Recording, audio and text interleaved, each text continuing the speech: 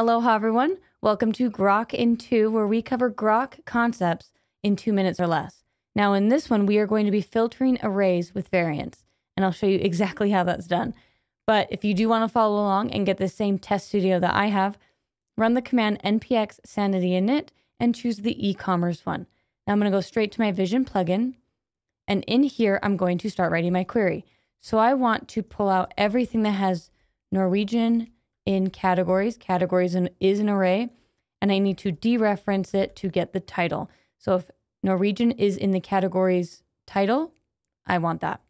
And then I'm going to do categories and equal that, set that to the categories title. And then we'll also pull out the candy title. Run that, and we should get Norwegian in all of the titles and the title of the candy, but if Norwegian is there, it is returned. Now, I want to have everything that has Norwegian in categories, but I don't necessarily want to see Norwegian in my result.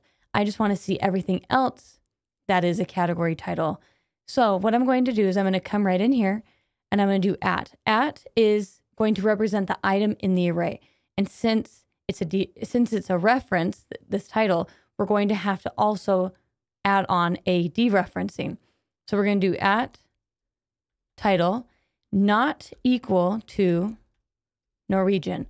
And this right here is the same like filter expression as up here, because this is filtering.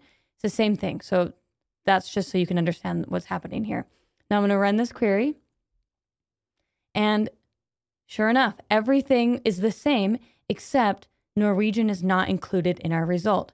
So Norwegian in categories title is satisfied here, but we want every title to be returned that is not Norwegian, and that's where we get licorice and chocolate. So that is filtering arrays with variance in GROQ.